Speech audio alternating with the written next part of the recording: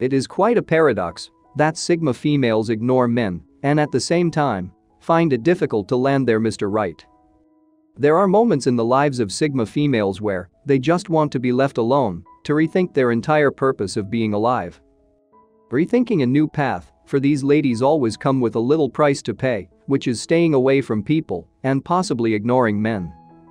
As a caveat, Sigma females are not in the habit of rejecting men or people in general, but once they have set their focus on achieving a particular goal, anything that does not align with the objectives of that goal is considered a distraction.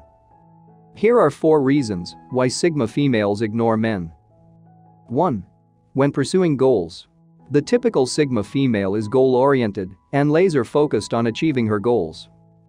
Trying to court a Sigma female in the prime of her career life is a bad idea and a waste of her time and yours as well, because nothing you say will interest her. When it comes to pursuing their goals, Sigma females are in a work frenzy where there is no tuning down to entertain cliché love stories or waste their precious time at dinner tables waiting for the impossible to happen. Put yourself for 1 second in the Sigma woman's shoe.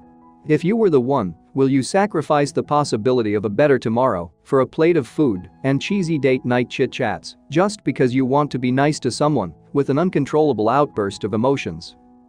Trying to pull off someone from a roller coaster to the destination of their dreamed career job or stopping them from pursuing a promising career path is selfish and unreasonable. Sigma females are rational women who are driven by possibilities founded in logic and reason. So trying to persuade them to fall in love with you will only end badly for you. 2. When they don't like them. Sometimes people are misguided by the saying, "Never take no for an answer," to keep pressuring women into falling in love with them. Love comes more easily than we think, and when someone likes you, they make the process easier for you. Body language and non-verbal communication does almost 80% of the work for you. That is why most relationships will fail if the body chemistry of both partners are not in sync with each other's. Once a Sigma female expresses her non-interest in a person, there is nothing that person can do to make the Sigma female change her mind.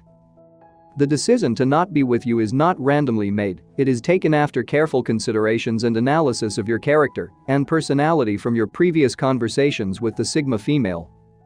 Sigma females rarely despise people because they believe that for every unusual quality we find in a person, there is always an explanation as to why it exists.